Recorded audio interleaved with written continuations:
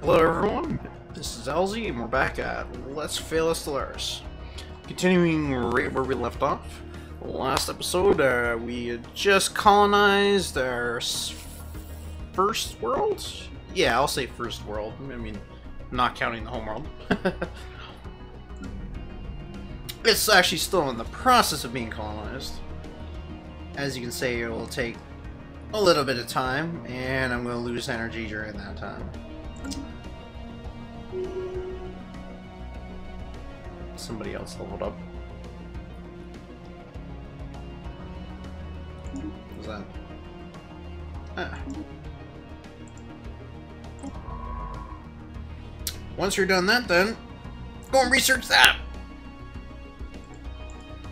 System survey complete. Survey that.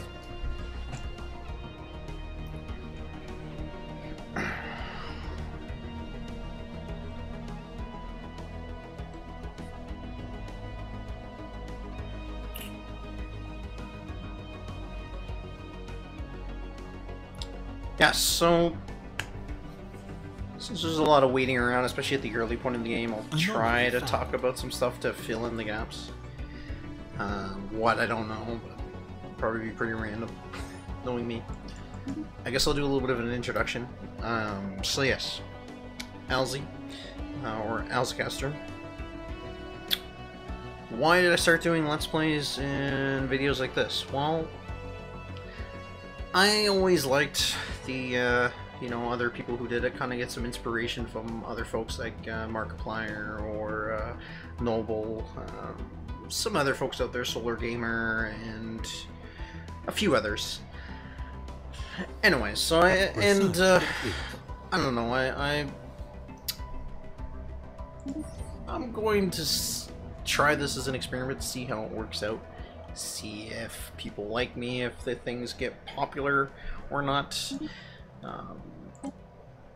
You know, we'll see how it goes. Sure. Yes, Betharian power plant. Yeah, so I can turn those Betharian stones into a crap ton of energy. So, Betharian power plant. So, to give you an idea what this does, the power plants normally provide like 5, 4. You know, found. When you build one, it gives you 3 power, and then if there's power on that spot originally, it will give you more power, or energy credits, sorry. Anyways, the Betharian stones, when you build the Betharian power plant on where the stone is, will actually give you 10 power. So that's quite a lot. And again, I'm sorry for calling it power, I know it's energy credits.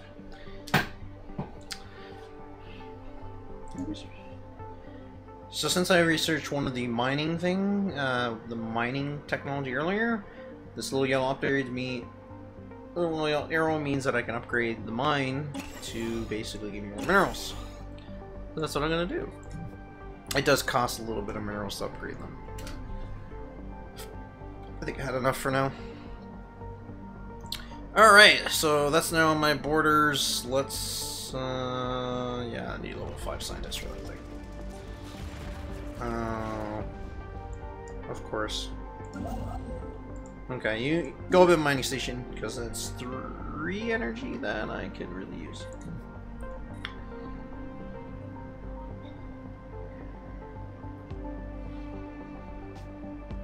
So, pirates, basically.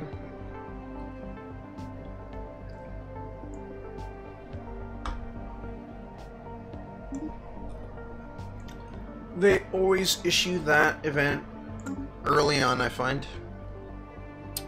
Probably to test to see if you're have a strong enough fleet to actually do anything. Which in this case I did! Haha! Yeah, go kill them.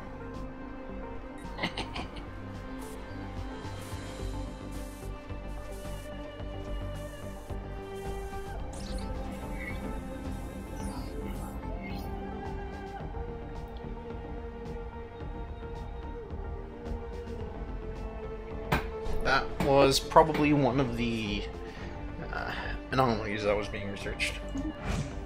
And they left. Ah, those fucking pussies, they didn't want to fight. Putting an admiral on my fleet. I probably didn't need to for fighting those Hostile fleet dicks, engaged. but it wouldn't hurt. System survey. As you may have noticed, it costs influence to hire leaders.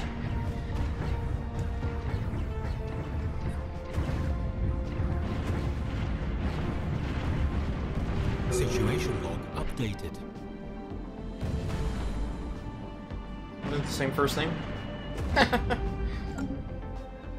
Yes! There we go, I blew up the pirates. Now they have a station somewhere that I have to go blow up. I'm gonna send these guys to repair first. It's probably up here. I think that's where they flew in from, was from one of these. They're probably from one of these systems.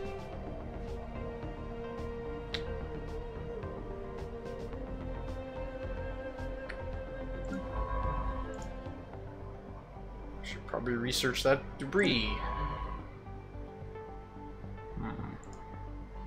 Maybe we should build a third science ship.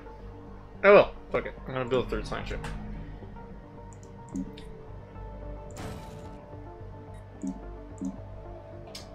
Alright, power. Still negative. Let's go for... Food's good for the moment. Well, let's go for minerals then. Build a mine. Fleet has been repaired. Construction complete. Alright, so... complete. Send you over here. See if that's really from. I think I should better handle it with that.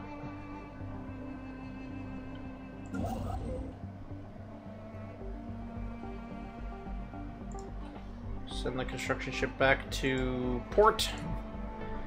It's usually a good habit to keep any ships that you're not actually using at your spaceport, because otherwise you will pay more energy for them.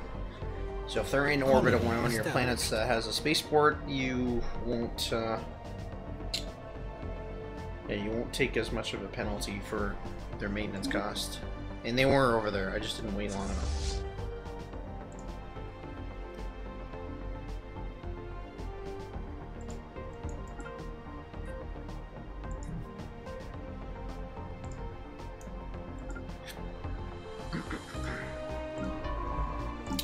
Alright, third science ship.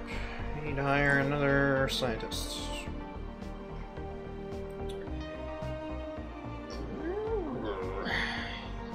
Yes! And there's a reason why I'm Alright, so...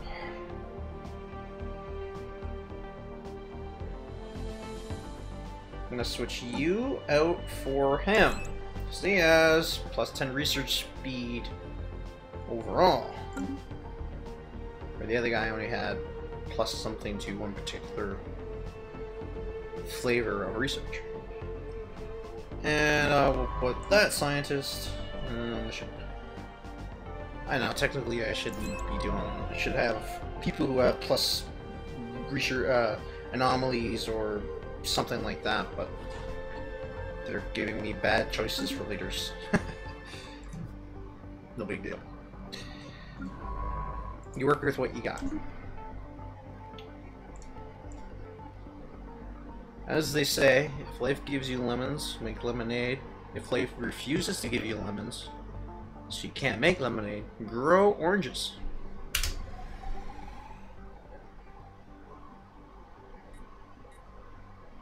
Hostile station engaged. Anomaly found.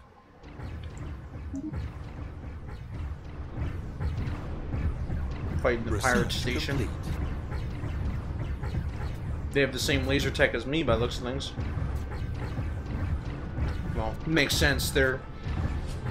Yeah, they said they took fragments of System survey complete. my ships to build their own. Construction. Now, so as I said, they change every time. Energy management. Just the Nexus, that'll be useful.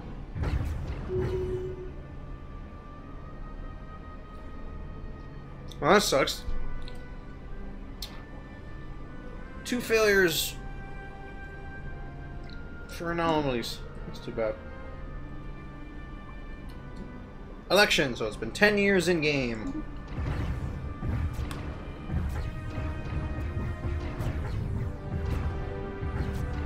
System survey complete.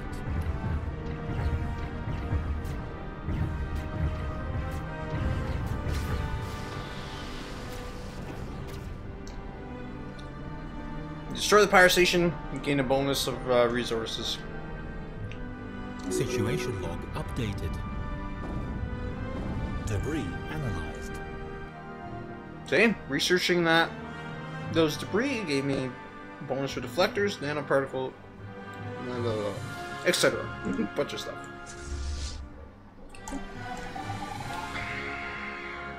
Although I have heard that researching debris, your time could be spent better elsewhere. I have heard this. But, myself, I usually try to grab the debris, but later in the game, the debris tends to not give you so much new tech, or because early on you're gonna, if you manage to destroy a ship that belonged to another empire that had higher tech than you, you'll get a little bit of their tech from their debris. So to help you reach a higher tech level quicker. But that's only really for early on in the game. Once you reach the later phase, or if you're out teching everybody else, it doesn't really help you. It does give you a small bonus to, you know, your current research, but you know, you could just have your ships doing assist research on your planet to give you the same amount, or you know, your science ships should still be exploring early, if assuming there's more to explore.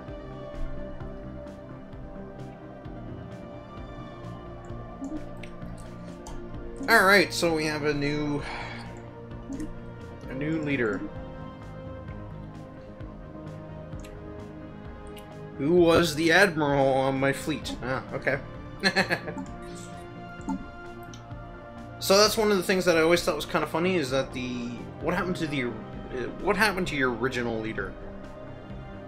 So they always pick in governments like the democracy or the oligarchy or any of those ones, when they pick a leader for your actual government, your whatever you want to call them, your prime minister or your president or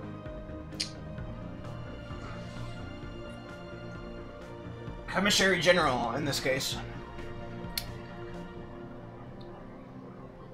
After the first election, that original leader that you started with is just gone. So I don't know where they go. I don't know what happens. They just, you know, they retire somewhere, tropical planet somewhere with their own private beach world. I don't know.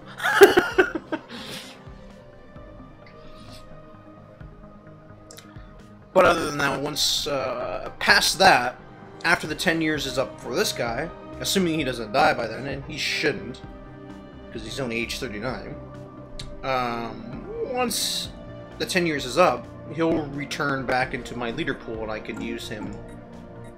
He'll show up here as an available leader, and I can use him again for something else.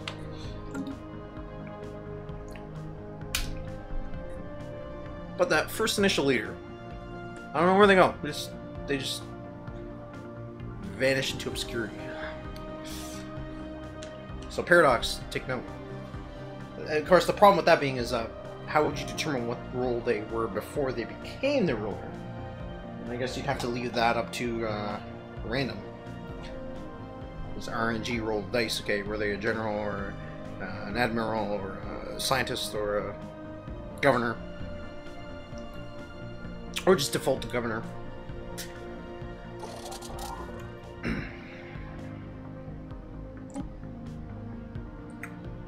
So that was my second planet. It's done building. Yay.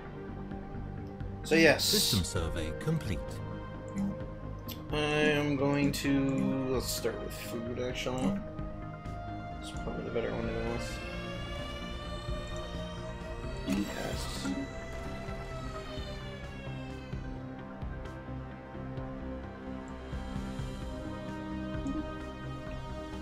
Yeah, so there was an earthquake. That's unfortunate. That planet has...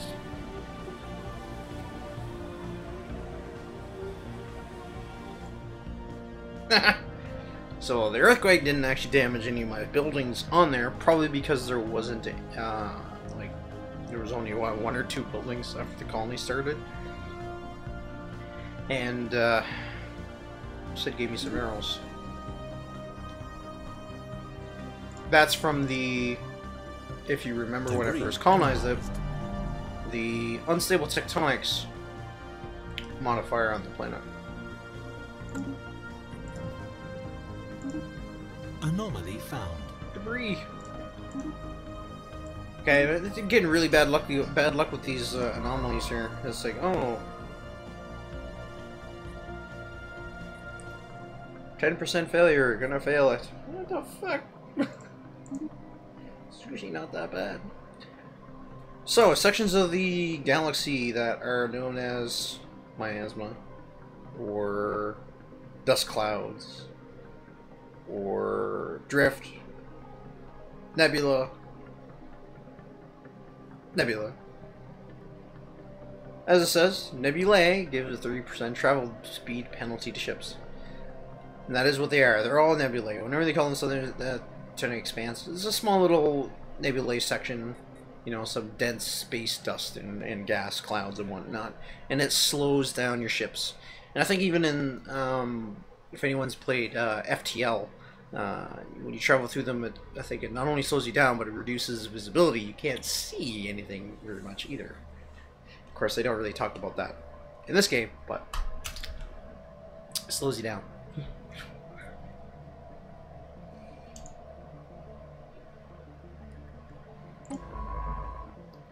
You're a high enough level that you could probably research that.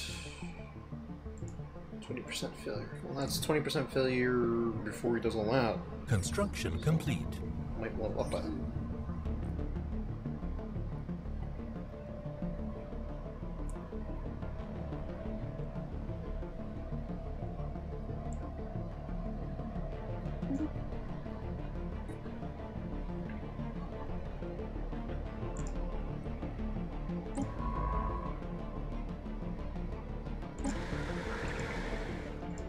Easier than I didn't do. Interesting.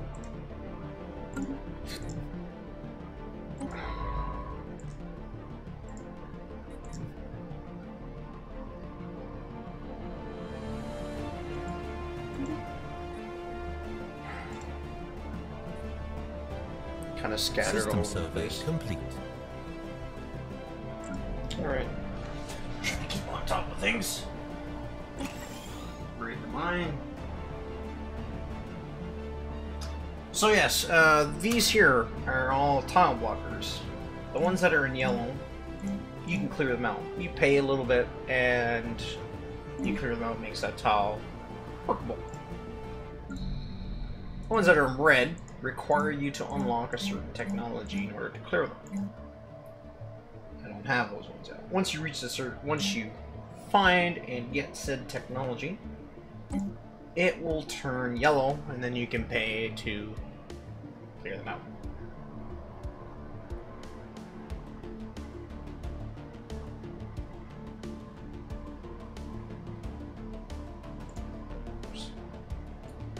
Energy versus minerals, it's a tough choice. Actually, I am gonna go energy. Screw it. Yeah.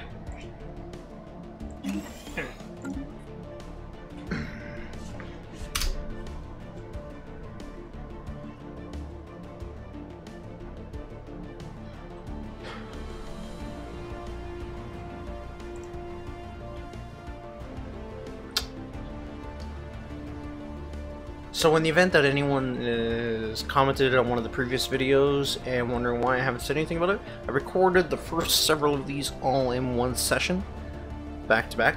So forgive me if you're thinking I'm not paying attention. System survey complete.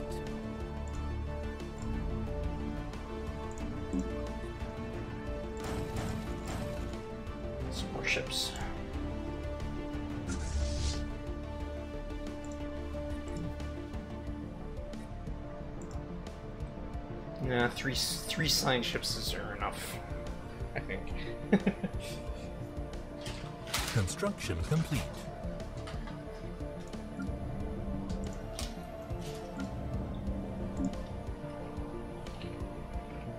Anomaly found. Yeah, so on planets that don't have spaceports, when you go to said planet, and you go to the spaceport tab, it'll actually let you choose to build one if you have enough minerals. I don't at the moment, but I could. Advantages and disadvantages of building spaceports. They cost money to maintain. They cost energy to maintain. Bonuses would be that every spaceport that you build adds to your naval capacity, so you can have more ships that way if you have more spaceports. And it gives you more choices of locations of where you want to build ships from. But they can be costly to build and maintain, especially later on once you actually get the ability to upgrade said spaceports. Because in order to build the higher end and bigger ships like the destroyers and the cruisers and the battleships efficiently, you would need to upgrade said spaceports. But it takes a little while to get to that point of being able to build ships bigger, and I mean, it's costly to upgrade the spaceports. At least that front. I think running them is still the same. Anyways.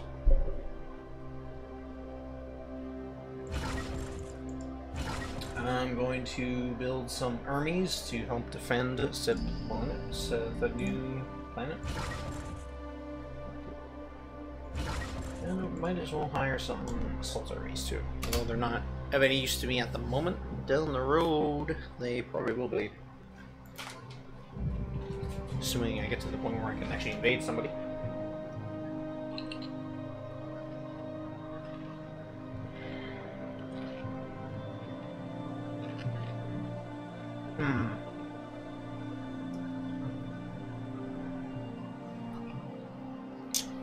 I am playing as Spiritualist, aren't I? Yeah. Okay.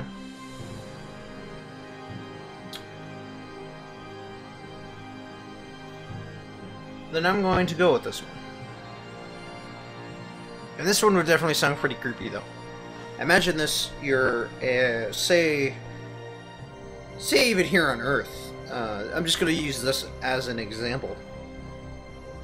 Say in, I don't know, a couple hundred years, 1,000 years, whatever, we're actually reached the point where we're spacefaring, where we can actually kind of do things that you're doing in this game.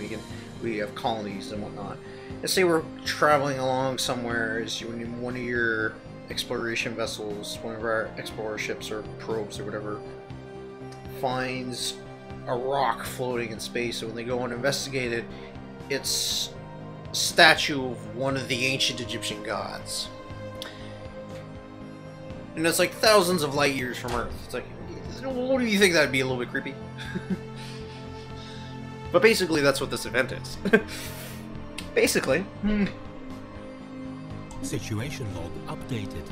Of course, me saying that, really what that means is that, System survey complete. all the people who are, the ancient alien theories, I'm sure Special project complete. hear that, that's exactly what people would be like, oh, it's true!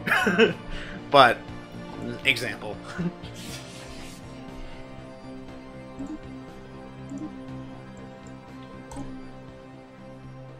Alright. Unlock tile block. Yeah, see? Construction complete. I should probably grab that, because that's one of the ones that I'm going to need for the colony. Yes. Although not as useful as the jungle or the swamp. But, start. Alright, so, factions. I'll talk about these in the next episode. Until then, LZ signing off.